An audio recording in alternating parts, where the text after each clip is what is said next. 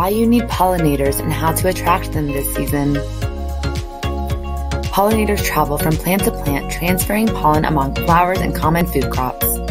Pollen carries important genetic material needed by flowering plants to produce new fruits and seeds. This process not only supports ecosystem biodiversity, but also helps with bountiful harvests and enhances the quality of your produce.